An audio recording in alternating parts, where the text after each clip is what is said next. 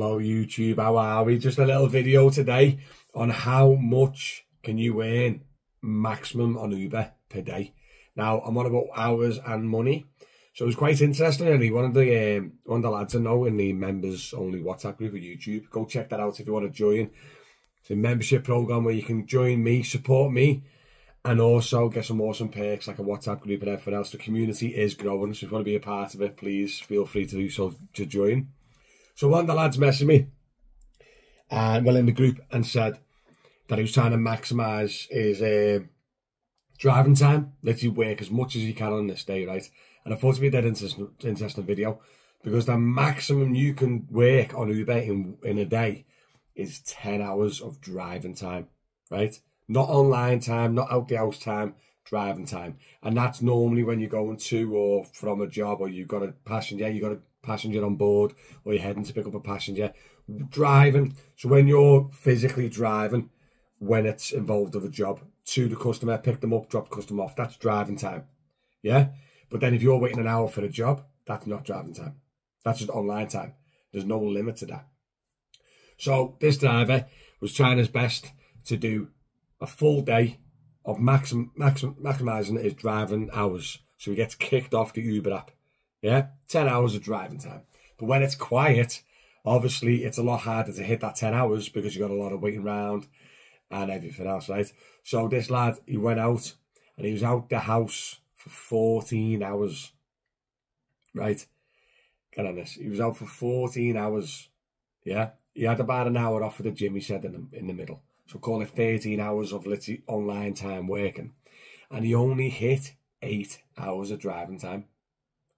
So he still had 2 hours left. And I said to him, lads, I went, because an example, like how long do you reckon that would have took to hit the 10 hours? He went about 17, 18 hour shift. That's a long shift. I know you're not driving, but that's a heavy shift, right?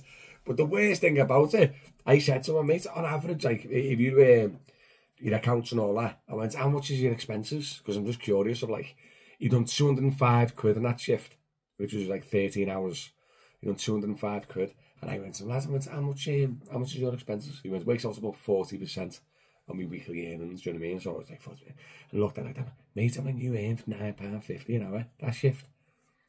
And I was like, oh, mate, sickening that. Now, it was only a Tuesday, and obviously, your per mile rate goes up and down over the week. Do you know what I mean? Because you'll be on a lot more of a weekend, a lot less of a week, and all balances out. Do you know what I mean? I'm not being a big negative Nelly, but yeah, we were just breaking down the shift and talking about it.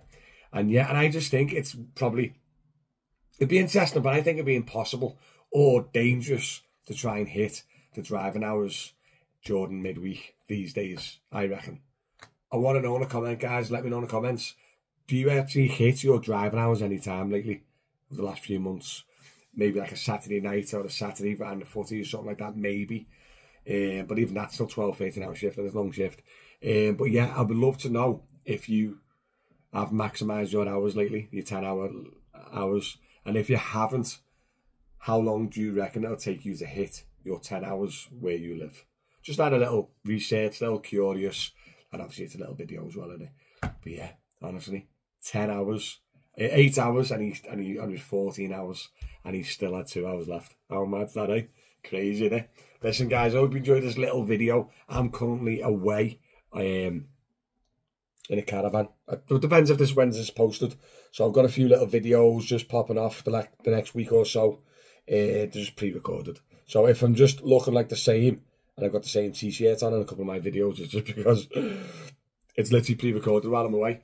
Thanks for all the love and on the channel, much appreciated. Obviously, make sure you subscribe if you haven't already. Join the membership if you want.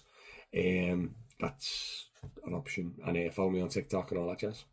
Thanks very much for watching. Let me know in the comments what you think. But yeah, crazy, innit? See you soon.